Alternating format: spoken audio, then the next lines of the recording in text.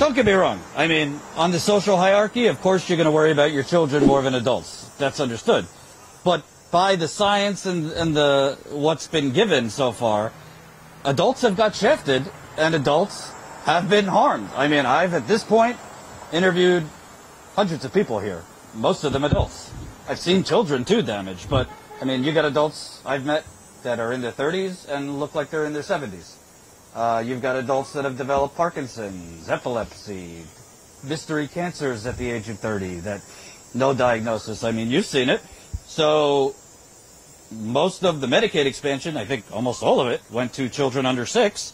So there's been huge gaps. And adults, I mean, look at Vicky. She's in her 60s.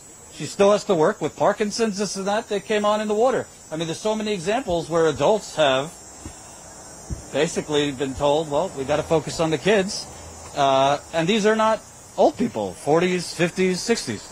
In 2016, we actually applied for an NIH grant to do an epidemiological study of all ages in Flint, basically testing the water and then testing blood, skin, skin cells, toenails, because toenails actually go back 18 months and show not only what you're exposed to, but body load, how much your body's actually holding on to, and what's still in there, and hair and all that stuff. And we got turned down for that.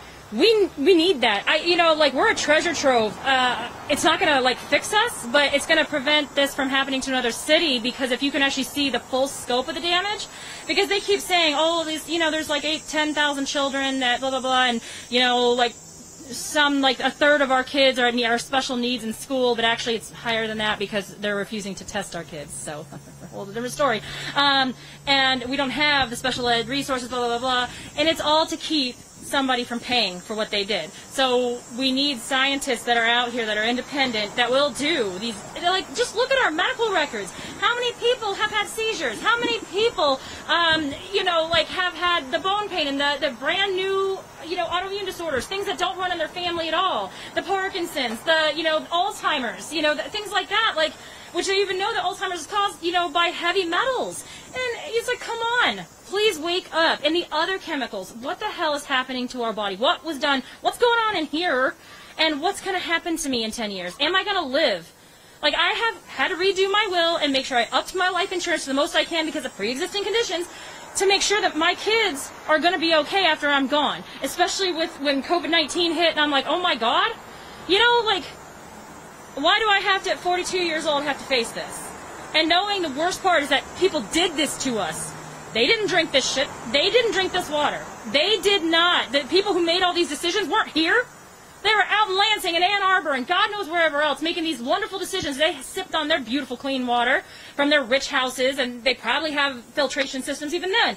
And we're sitting over here like this is what we deserve, sludge and shit and whatever smell is coming out of my sink and my, my double, shower head filters that we had to make a Frankenstein of so that way it didn't blister and burn. And it's still, you just sit there, and I go to turn my tap on, want to brush my teeth, trying to be healthy, do whatever, and I turn it on, and I smell it out the tap, and I'm like, and then you think, I'm like, I threw away my fun life, my music promoter, tour manager, worked for 5 different radio stations. Life is great. It's what my, PR and marketing is what my life was. I threw all that away to January 2015, start fighting for this, and I thought it was going to be easy, because who wants to give people dirty water? Who would sit back and allow people to die? Oh, and so here I am. If you look at my 2015 and when we met in 2016 interviews, man, I had that sparkle of we're going to make a change and we're going to make the difference. And yes, we have. We have made history in so many damn ways. Mays v. Snyder has set precedent on how to get through and bust through governmental immunity. The NRDC, ACLU, Concerned Pastor Social Action, and me versus the City of Flint, State of Michigan, to the pipe replacement settlement. The first time residents have sued a government and forced them to pay for pipe replacement. So we've made history that hopefully will make better lives for everybody else. But damn it, why can't we just be okay? Well, I also think advancing it to all of America, and Jen, I remember you and I were talking about this because you were scared in Maryland, the water. But, I think a lot of, unfortunately, rich people don't seem to care about things until it affects them, i.e. Republicans, neoliberal wine mom Democrats. The wine moms are out of control.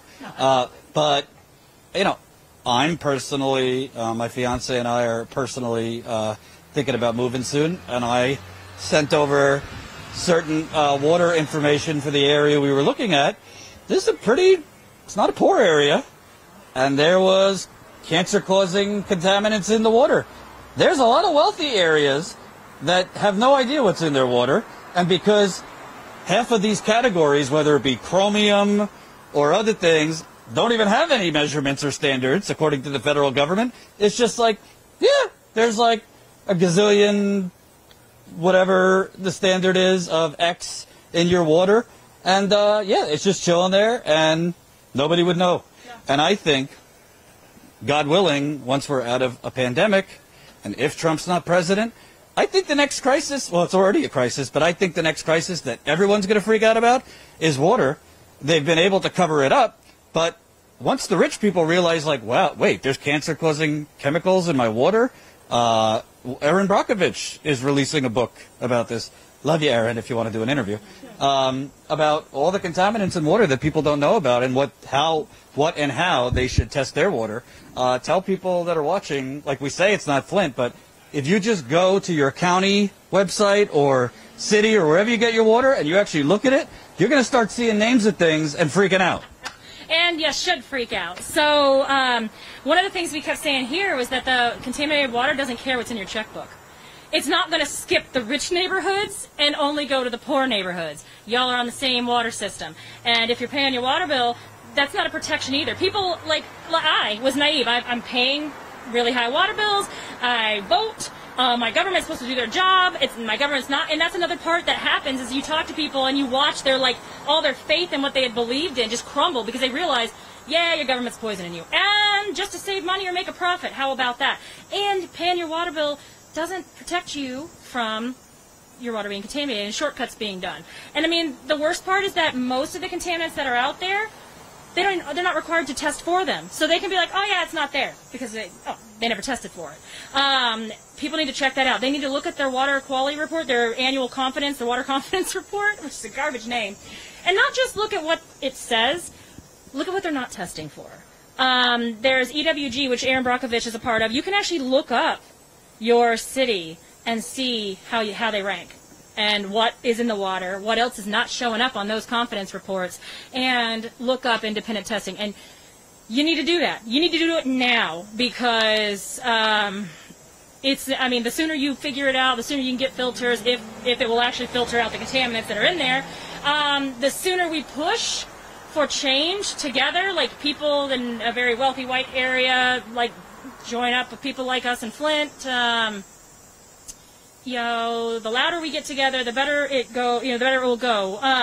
Dr. King, Jesse Jackson had told me that Dr. King had always said that if the poor and middle class would get past all the divides that were put in place to keep us apart and actually unite against the 1%, we would be able to take our country back. And it's been decades now, and things obviously haven't gotten better. Not for most people, and except for the 1%. But yeah, water's the last bastion. It's the last gold. And if you think they're not cutting corners, if you think because you're wealthy and you pay your bill and you do all the responsible things, you vote, you do whatever, you think that you're safe. That's what I thought. Well, I also think, and you know very much about this, there's a dirty little secret here too. I call it the United Corporations for a reason.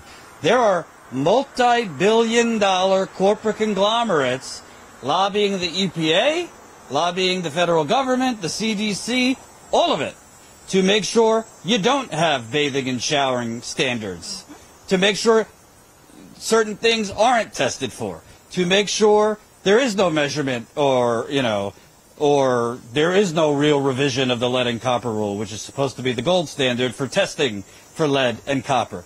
There are industries that make billions in profits by dumping their waste in water, by dumping, basically by industrialization, contaminating water, air, wildlife, you name it, that are paying off the government to basically look the other way. Right. Hope you enjoyed that last video. Hop on over to statuscoup.com where you can sign up for our email list and become a member for as low as $5 to $10 a month. Membership is how we grow. That's statuscoup.com/join. And remember, join our email list so we can grow the revolution with you.